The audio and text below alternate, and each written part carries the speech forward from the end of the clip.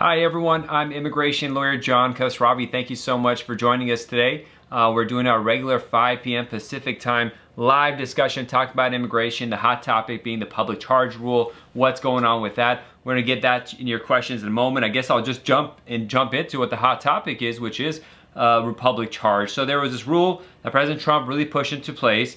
The term public charge has always existed. This rule hasn't completely been taken away, but it's much more simpler than it was the way that President Trump did it, and it required all sorts of more forms, all sorts of more documentation. That is why President Biden came. There's a lot of lawsuits on it, and they say, hey, you know what, we're not going to pursue this. So I'm going to go into more detail in a second as more and more people come in, because we get asked about that a lot. But just a reminder, please subscribe, press the like, leave a comment. It helps the algorithm. And just come back. We have a lot of information on our YouTube page, JQK Law Firm, and you'll find a bunch of information there. But with that, let's get it started.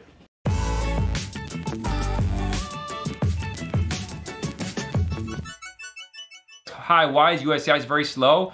Well, for the same reason the whole world is slow right now. It's called COVID-19. The pandemic has caused much less people to be able to go to work, and it excludes USCIS employees. And so a lot less people are going there. Funding has gone down dramatically. They blew a lot of money on waste during the Trump administration, so they don't have money to pay contractors, they don't have money to pay overtime. So taking between the intentional destruction of the immigration system by the previous administration, along with COVID-19, the destruction that it has, that put together creates massive delays in processing times, such that are unreliable. Because I'm sure we're getting questions already asking how long my case takes. That answer I just gave right there answers it. I can't tell you how much your case is going to take, because first of all, I don't know the details of your case. We have to talk about that in private. But secondly, one case will take 3 months, another takes a year. You know, it's very inconsistent. All I can say is be patient, and that's all we can say. Don't make any big moves until your required case is done. Real Boy will ask, I have a pending I-130. My spouse died 3 days ago in a car accident. What should I do next? I'm really sorry about your loss.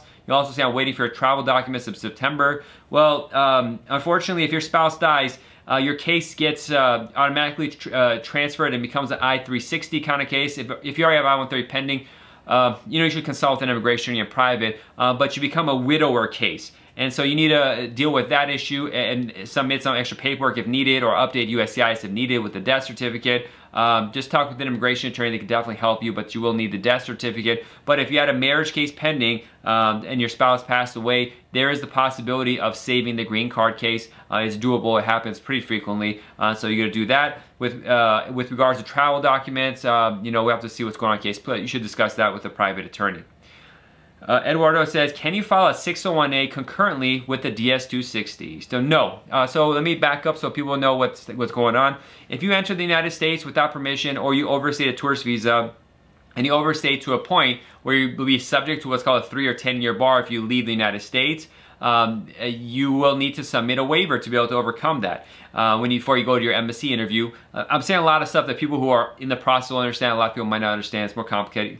But the essence is, to get this waiver, first you have to get it approved. Then you can file the DS-260, but it doesn't make any sense. So when someone is doing an I-601A waiver for over presidents, first they have to get the initial petition approved. Once that's approved, you can begin a step called consular processing. And for that, you need to submit a Form DS-260 and Form I-6 for all this kind of stuff. But there's no point in submitting that stuff to get an appointment, because you need to get the waiver approved first. So you can submit the DS-260 if you want to, but then you're going to submit a 601A. That's going to be pending a year. And then you're going to go back into your case, and all the information you put in the Form DS-260 is going to be outdated, and you have to do it again potentially, or deal with some stuff like that. So there's no point for you to move the consular processing case forward other than paying the filing fees. But you just want the 601A to be approved, then you could jump on the DS-260. What's the rush? Pedro's asking, can someone who comes from India apply for a student visa? Anyone can apply for a student visa. Your location doesn't matter. It matters if you're really a student, if you're really getting out of school, and if it gets approved. So there's a lot of different factors. Your location being from India itself doesn't make a difference for the case for the most part. Angel asks, hi, I just had my interview done. My case status shows that the case is in review. What does that mean? It means they're still thinking about your case. It's not abnormal. Sometimes it takes some time after an interview to get a final decision, even if it's a positive one. So you just need to be patient. I haven't been in your interview. I haven't seen your paperwork. You might have had some mess-ups that are crazy and really bad that are problematic. I don't know. But if your case was perfect, this could still happen. So that means there's no answer for you right now. Probably it's gonna be fine, but it's not abnormal to get that, even if it's a good case.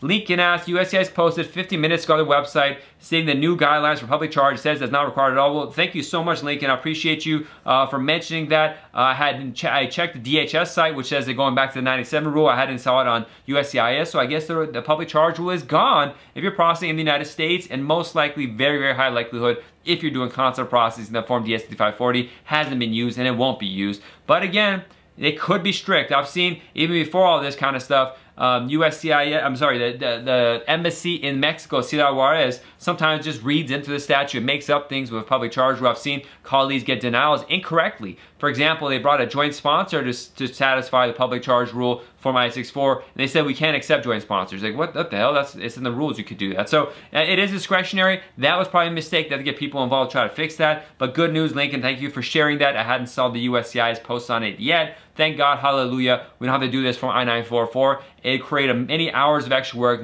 hundreds of thousands of dollars of extra costs, thousands of dollars of extra costs for clients, and I don't think it did anything to help. The idea that people are broke, they can't. That form itself didn't help out. We had the affidavit of support where we had a U.S. person sponsoring it and being financially there. That was all that was needed. That was a ridiculous request situation that was added by the previous administration.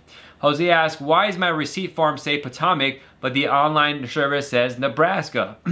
None of this makes any sense. So when you get a receipt, it might say, for a filing, it might say where the location case of processing in, but I found mass inconsistency where they'll say it's processing in Nebraska, and then I get approval notice from the California Service Center, it's in Texas, and then Nebraska comes. There's no consistency. I have a case right now I was looking at last night. It's a I-130, a woman, a U.S. citizen, filed for her father. When I go online to check out the average case time, it says these cases are done in like 10 months. Her cases are pending a year and a month. So I'm like, okay, let's file a complaint. So I went to file a complaint, and they're like, no, your case is within regular processing times. But I'm like, what do you mean it's within regular processing time? Your own website said it's not. And so we go back and forth, no, we can't help you. So don't rely on logic and consistency when it comes to this kind of stuff.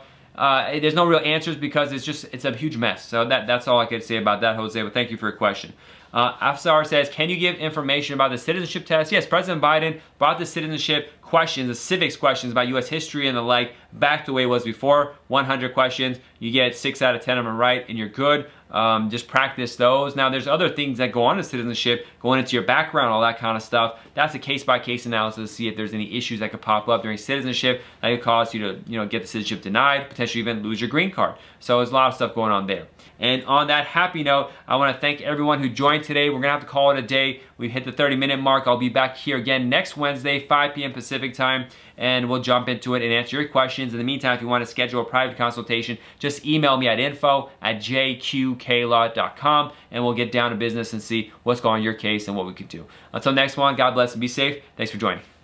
I hope you enjoyed this educational video. We have a second channel with much more information as well at JQK Immigration Clips. Please check that out. Also, you'll find our social media site has a lot more videos, images, and information about the U.S. immigration process. Please check those out on the various social media websites.